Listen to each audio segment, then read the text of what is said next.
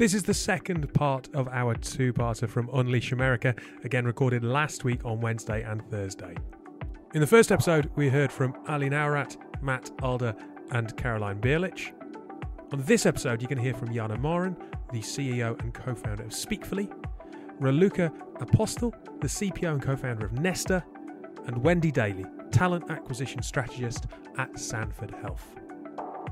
Again, this is a snapshot into what's going on in the HR, tech and talent market in North America. This is your weekly technology podcast, brought to you by Nash Squared and hosted by myself, David Savage.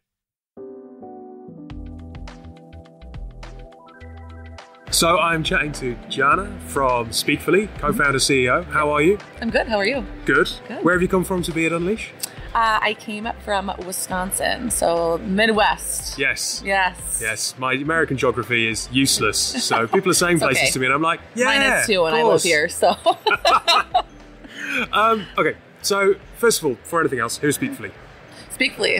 So Speakfully is a modern-day, new generation, anonymous workplace reporting platform that we like to say that employees will actually use.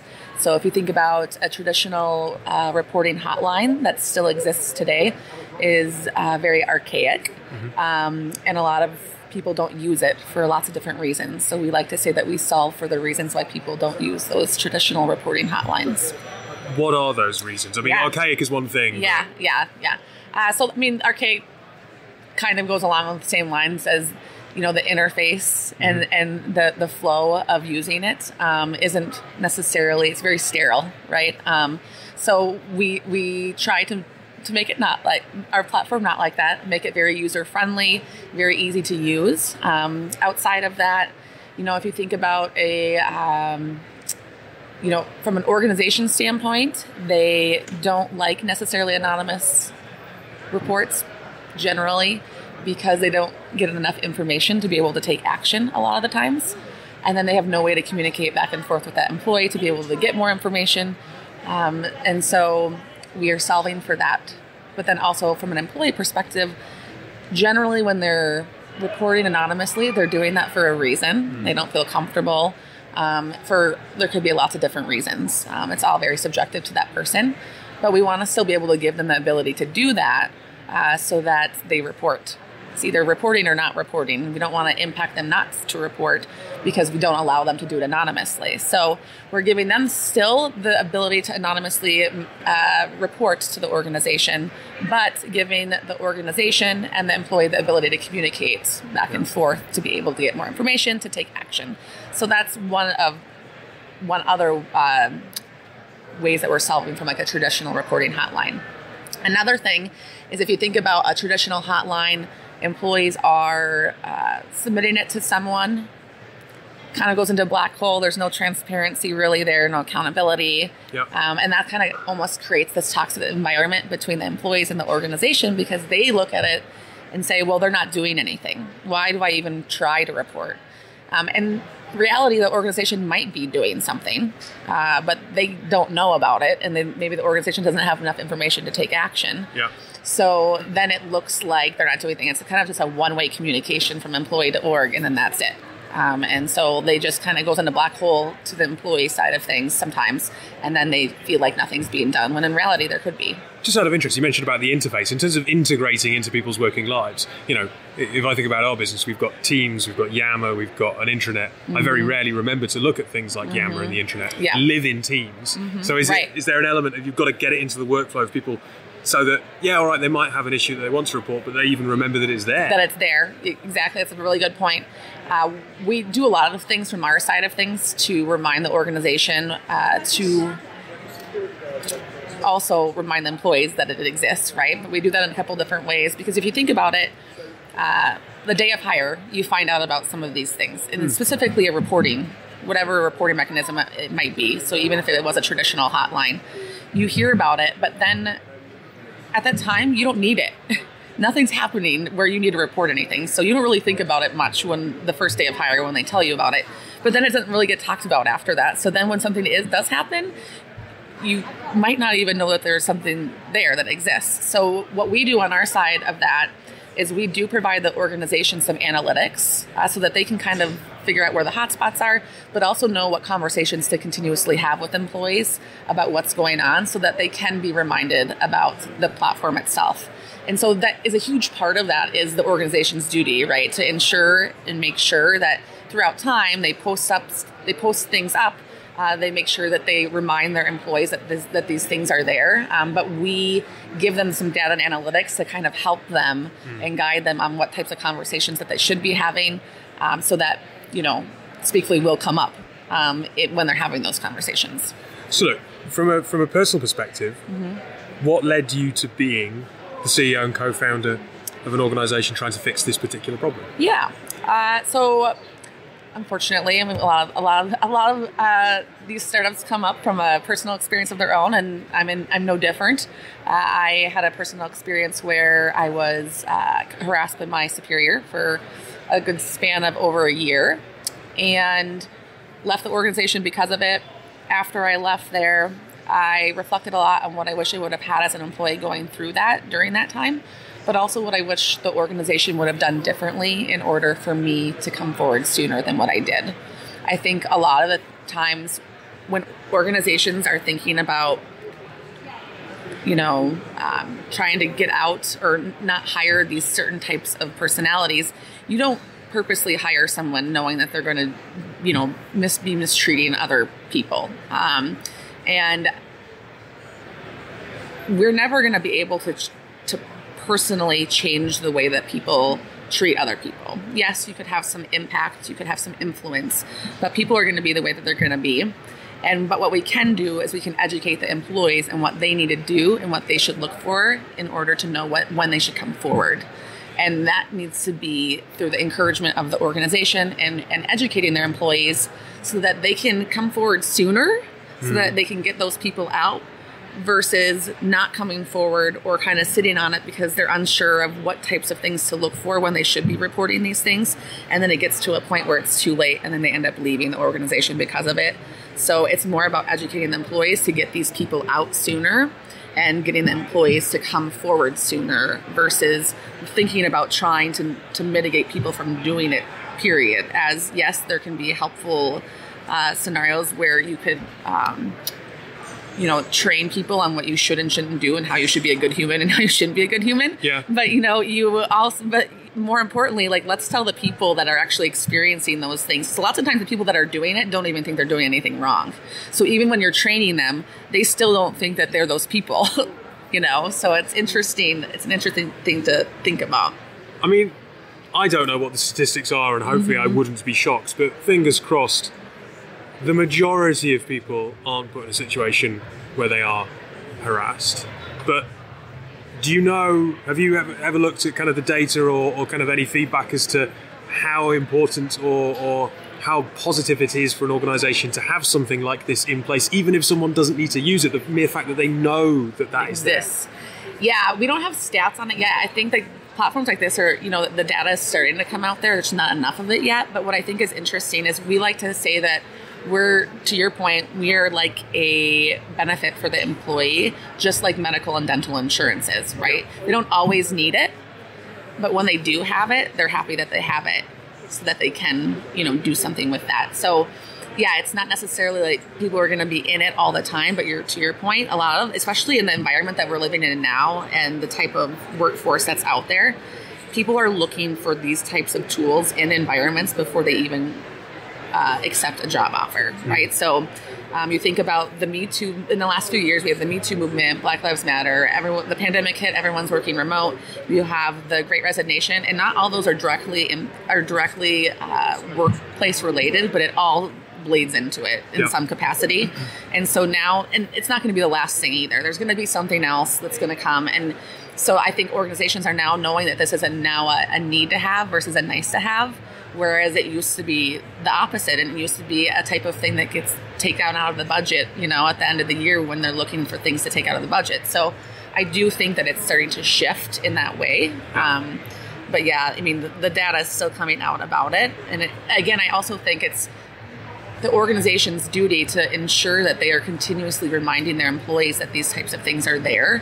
As as an employee not experiencing anything at the moment, when they're telling you about it, you hear it, but you're not fully hearing it. But when you actually are experiencing something from personal experience and you would hear something in the moment, it's just kind of like a, if you think about like a cold email that you receive, most of the time you're deleting it. But sometimes there's that one that comes through in that moment where you are experiencing or dealing with something right then and there that are like, oh, that's very relevant to what I just had a conversation about that we need to implement or that we need to do. Yep. And then you actually look at it and listen to it. And so it's the same type of mentality of when you're actually experiencing something, that's something where you're going to, retain it more. This conference is all about HR tech, talent, people. Just talking to people around the conference, maybe kind of, in conversations with people kind of before and after the event yesterday. What do you think the big themes are coming out of this year's conference? Oh, man. I don't... personally, I've been sitting at our booth the whole time. Diligence. I haven't even gone to any sessions because I've been sitting at our booth talking to customers or potential customers. So I don't have like the themes of what's coming out of any of the sessions per se. Yeah. I do think one thing that's come out of it is I think everyone's really excited to be back in person. Yeah, no, I agree. No, that's face true. To face. No, you kind of, let's not downplay that. Yeah. That matters. Yeah, absolutely. So, that's been awesome and super fun to be able to just even sit down and have this conversation with you is something that up until this point in the last couple of years, it's all been over Zoom, right? Just even getting in front of people and having those conversations, it makes a huge difference. Yeah. So if someone wanted to explore Speakfully to a greater degree, how would they do that? Yeah, they go to www.speakfully.com or they could email me if they would like. You can email me at Jana@speakfully.com. Happy to answer any questions. Obviously, we're in the States at the moment. You are a US business, but if they are not a US company, still email me. We do have people who are using our platform not in the US, so we're all over the place. Thank you for your time. Yes, awesome. Thank you. So I'm chatting to Raluca, CPO of Nestor, on the second day of Unleash. Just around the back of the stage, the booth where you are exhibiting. How's the conference going? It's great. It's great to be here. A lot of people, a lot of meaningful connections. I'm really happy to be here. And where have you come from? So we are flying from San Francisco. Yep. It's really nice to be in Vegas and enjoy also all the activities in here and connected with meaningful people, HR leaders, directors, and not only. I'm really happy to be here. Thanks for the invite. And quite clearly from your accent, you're European. Yeah, I'm European. Originally, I'm from Romania. Yeah. So I'm really happy to be here and be a Romanian. In amongst all of the craziness of Vegas. And, craziness of Vegas. Tell us a little bit about Nestor and who they are. Yeah, so Nestor is the people intelligence platform that helps organizations engage, develop, and retain talent. What we do at Nestor is we bring together employee engagement, performance management, and development planning. But what we do differently is through a skills-based approach. Actually, we link skills in every process the organization runs, and we collect data from goals and OKRs, from surveys, from feedback, from one-on-one conversations between the managers and the employee, and we build a skills profile in our app for each employee. And we start from an initial profile, and while you are working with the platform, you evolve the skills over time. So that based on your interest as an employee and based on the desired skills that the organization has, we help the employee with those opportunities that they need in order to develop. Like maybe if I want to develop one of my skills, then I would receive from Nestor a recommendation that you may take a course or you may, practice something, or you may participate in a project. So it's about how we bring the best opportunity to the right people at the right time. So this is Nestor. How do you make sure that companies get users to really interact the platform? Because did you say it was an app? Does it integrate with existing kind of? So it's a web-based application. Yeah. It's not an app on the phone. Of Right. course, we can access the Nestor from our phones as well, because it's really responsive. How we get sure that we make sure that people is using Nestor? This is your question. Yeah, I suppose because there's so many tools out there. You kind of walk around this floor, and it's trying to work out how you get the time in front of users, because there's so many different tooling that people can bring into their workflow for employees. Trying to get time and make sure that there is real engagement must be a challenge, especially as a CPO. Yes, it is a challenge. When we started Nestor, we thought about what is the main benefit for the employee to use Nestor. And for us at Nestor, the employee is the main stakeholder. If people are using Nestor, then the data is collected and we can bring those opportunities to them back. So it's about how we give back to people. It's about ownership on their own development. It's about how they can feel meaningful at work and being connected to the company's mission. So we bring a lot of transparency in the organization, and at the same time, while I'm connected to the company's vision and I have the autonomy to grow, then I feel meaningful at work. So this is why people are using Nestor, because they have the autonomy they need and they can interact and bring those initiatives in the company so that they feel meaningful. This focus on skills and the skills that the organizations are now looking for, is it changing the way that people's careers are constructed? Because we used to think of, you join a particular department and there's a linear kind of ladder that you climb. But skills now, it would seem that it's far more fluid and people can float around organisations, and maybe organisations need that flexibility. But I suppose it's harder for traditional HR teams to know exactly how to manage everyone's career development if the path isn't quite as clearly set as it used to be. Yeah, so our vision at Nestor is that there will not be those static job roles with the skills required.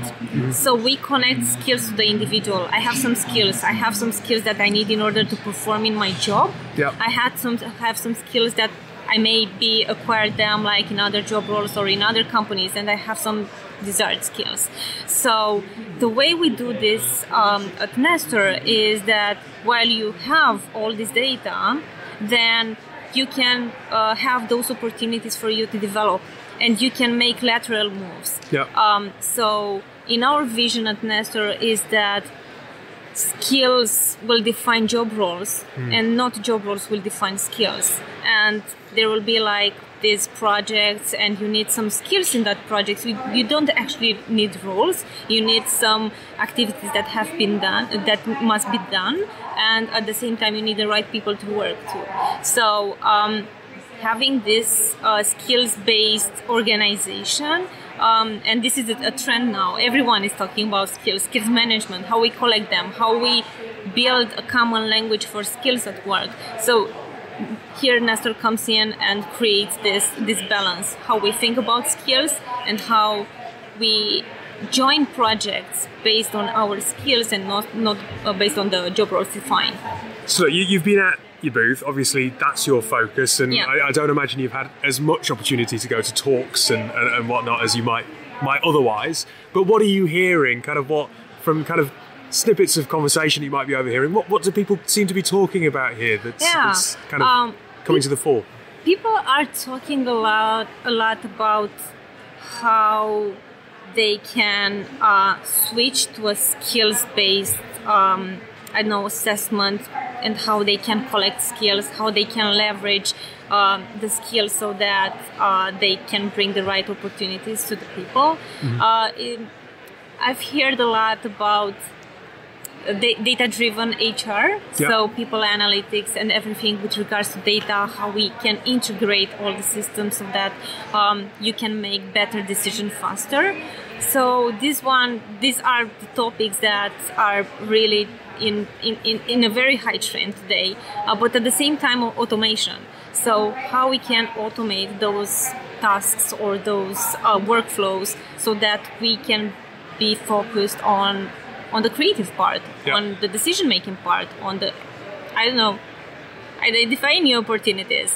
So yeah, this is what I've seen so far, and I think there are a lot of people that share great experiences and learnings, and it's a very nice place to be and to connect with people and learn a lot. Well, look, I really appreciate your time at short notice, because if anyone's listening, I literally kind of said, hey, let's talk about kind of half an hour ago. So I appreciate you giving up some time.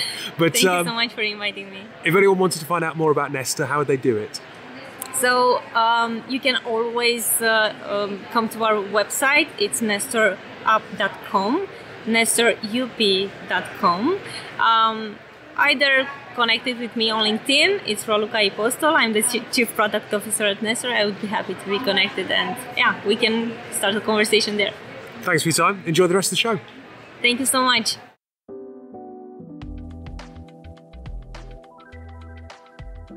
So I'm chatting to Wendy. Wendy, you're a talent acquisition specialist? Strategist At yes. Sanford Health. Yes, I am. What is a talent acquisition strategist as opposed to a specialist?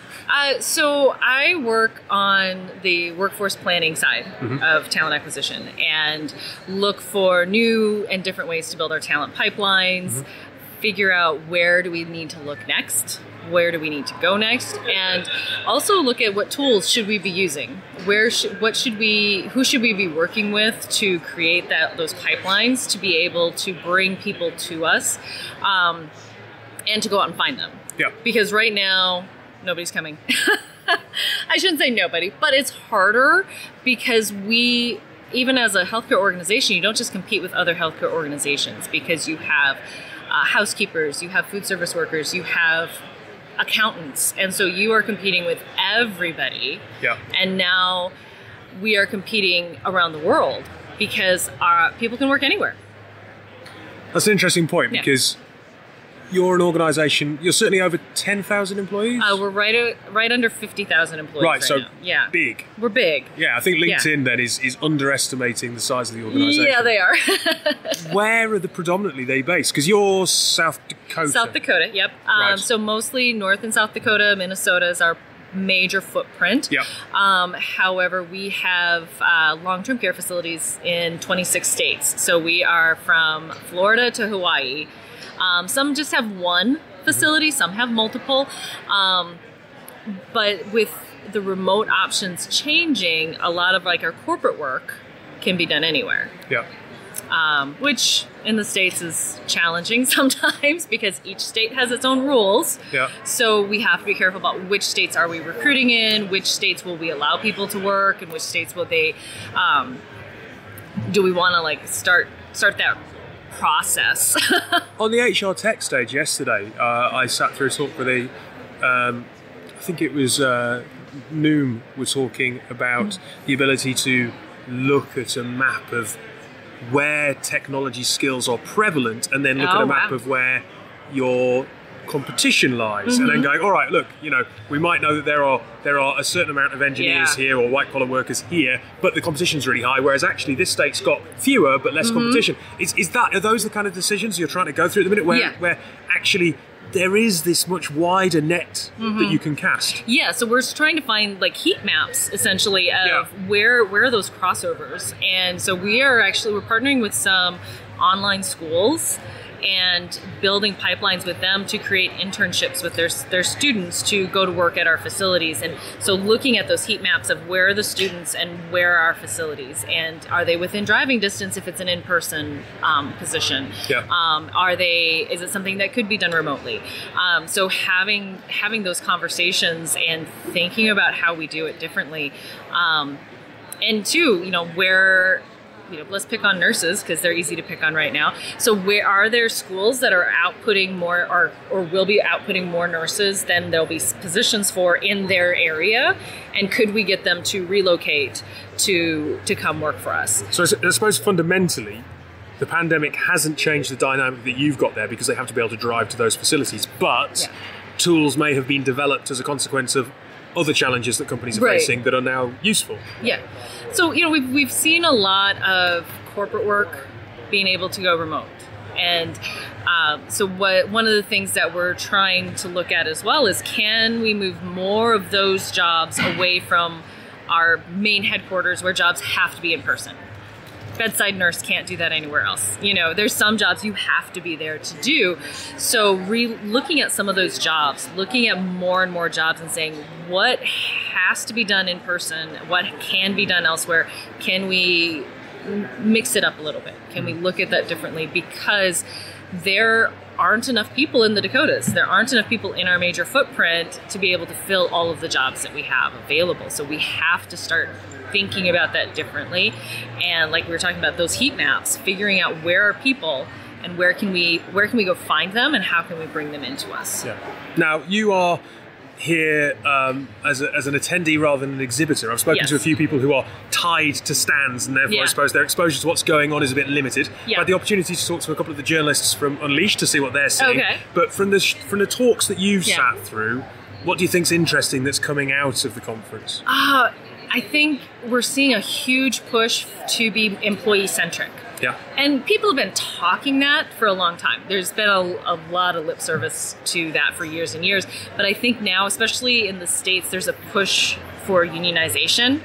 Right? Starbucks is unionizing. Amazon is unionizing. And so one of the speakers yesterday made this comment, and it stuck with me, is like, you need to provide a work environment that your employees don't need to be protected from you. So how can you create an environment? What can you do? And there's no best practice. I think that's a term that needs to just be gone. You need to figure out, what do your employees need, and how can you as an employer provide that to them? And that's what I've seen in so many of these talks. They're all kind of coming back to that.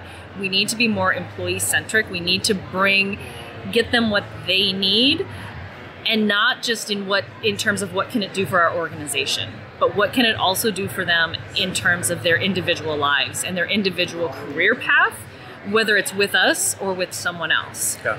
Because even if they only stay with us for 2 years, that's 2 years we don't have to recruit for somebody else. And it's 2 years that we get out of them and can make them part of who we want our organization to be. Well, look, it's been lovely to chat to you. Yeah. I'm glad that you've enjoyed it. First conference in 3 years? 3, no, it was October 2019 was my last conference. So this has been great. Unleashed this is a wonderful conference. Yeah. Lots of great speakers. I'm very thankful to Hewler for inviting me to come along with them and get to be an attendee and go out and listen and talk with folks. It's nice. It is nice to be back in person. Well, look, enjoy the trip home. You too. Thank you.